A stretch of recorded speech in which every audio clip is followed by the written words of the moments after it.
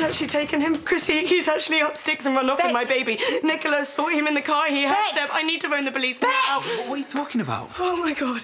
Give him to me. It's okay, baby. It's okay. She said he found him outside his house. Well, he's lying. Well, I'm telling you the truth. There was a knock at the door, and when I answered it, there he was in his pram. I thought it was a bit odd, but... I would never leave my baby like that. Bex, I tried to phone you. Yeah, when you realised your mistake and that you could be done for abduction. Will you just stop lying? Talking of lying, do you care to explain this? They know everything, Robert, so don't try and wheedle out of it. Just can't help yourself, can you? I can't believe we're so gullible. Why don't we hear what he has to say first? Listen while he tells us a pack of lies, you mean? Maybe, just maybe there's been some mistake. There hasn't, Dad. He played us. I'm sorry. The only thing you're sorry about is the fact that you got found out. That's not true. Then why do it? We trusted you, Robert. Because I was a different person back then. Oh, please. What is it with you in this family? Why do you hate us so much? I don't. It's because we're rich, Bex, and all he cares about is money. Yeah, well, I own nothing now, do I? Until the next time you try to fleece us. Oh, come on. You know I've signed everything over to Seb, and the reason I've done that is because it's the most important thing in my life. So that's why you snatched him?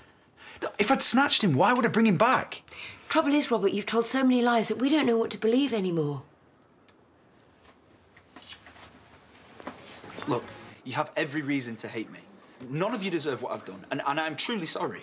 Oh, please, can we have a little less self-flagellation? Tell us something that we don't know. Just go, Robert. Nobody's interested. OK, I was greedy, I admit it, and if I'm really honest, I wanted to get my own back. Excuse me? I blamed you for me and Aaron splitting up. It was stupid, I know, but without him, I felt like I had nothing. Well, this is all terribly heart-wrenching, but this isn't a self-help group. But when Seb came along, all of that changed. I mean, I've never loved anyone as much as I love him, and I've changed. I want to be a better person. Do you expect us to stand here and listen to this drivel? I could lie if I wanted to, Chrissie. I'm good at that. But I'm not. I'm telling you the truth for once. Thing is, though, you do know the story of the boy that cried wolf? Please. Please, I'm begging you for my life here. All I want is to be a good father to my son. I need to have a relationship with my son. And don't you think I need to have a relationship with my son?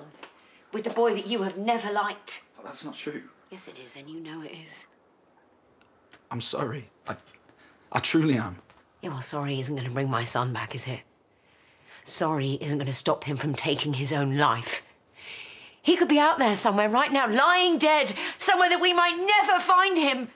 Do you have any idea how that feels as a mother? Chrissie, come on. Robert, just go. You heard what she said. Get out. Lawrence, please, say something. If you won't go willingly, I will throw you out! Get out! OK. OK, I'll go. And don't you ever step foot in this house again. And if he turns up dead, I swear on my life, I will kill you!